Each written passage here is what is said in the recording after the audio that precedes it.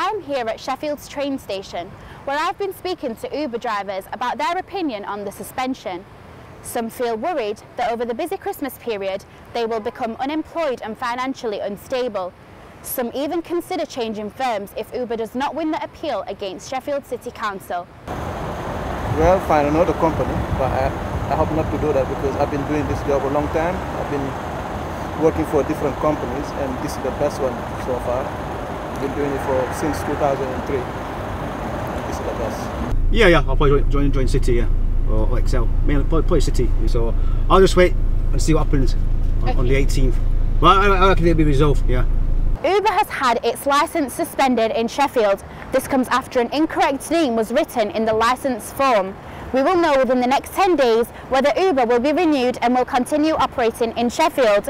Until then, we don't know how difficult it's going to be to get to the Boxing Day sales. This was Sabrina Ahmed for Shoe News.